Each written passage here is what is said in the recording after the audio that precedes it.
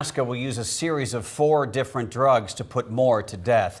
He killed 2 Omaha cab drivers in 1979 and has said he wants to die. Reporter Megan Hahn has more on the events that will lead up to Moore's final moments. She's here now with more. Megan.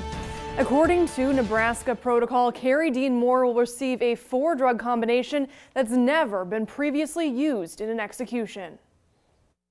10 a.m. Tuesday, convicted death row inmate Carrie Dean Moore is scheduled to die by lethal injection inside the walls of this execution chamber at the state penitentiary.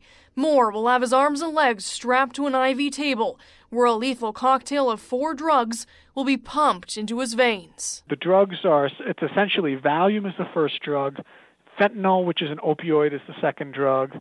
There's a paralytic, that's the third drug, and the 4th drug is potassium chloride, which stops the heart. According to state protocol, the IV team leader will insert primary and backup IVs and set up a heart monitor. The lethal injection process will then begin.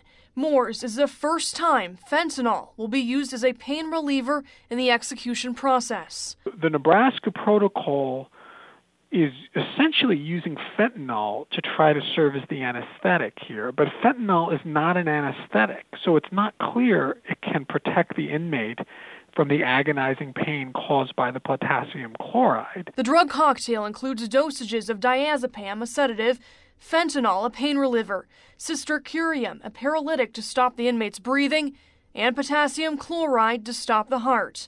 The lethal injection process is expected to last less than 10 minutes unless the execution is botched.